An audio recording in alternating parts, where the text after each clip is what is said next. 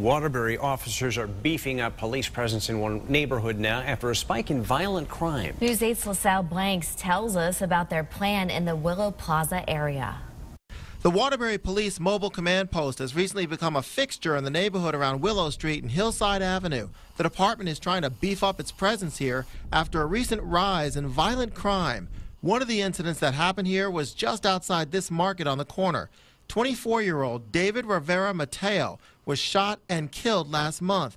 Whoever did it also came inside, firing shots that left bullet holes in the glass and in part of the floor. That's like a little scary, but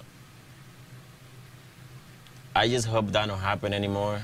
Daniel is the manager of the market. He feels better knowing police are stepping up their presence here. I feel good. I feel more safe for me, for my customer.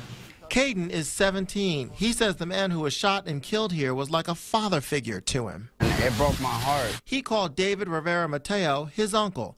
But Caden says many people here don't like the increased police presence because they don't trust police. To really be honest, there's a lot of people here that they don't, we don't get along with them. No one from the Waterbury PD was available to talk on camera because of the Columbus Day holiday. But a spokesman did tell News 8 the mobile command unit has been out here for the last 3 weeks. It allows police to respond to crime faster and to establish a presence that will hopefully keep crime from happening in the first place. Daniel says when it's in the neighborhood, things do seem to quiet down. That making me feel a lot better.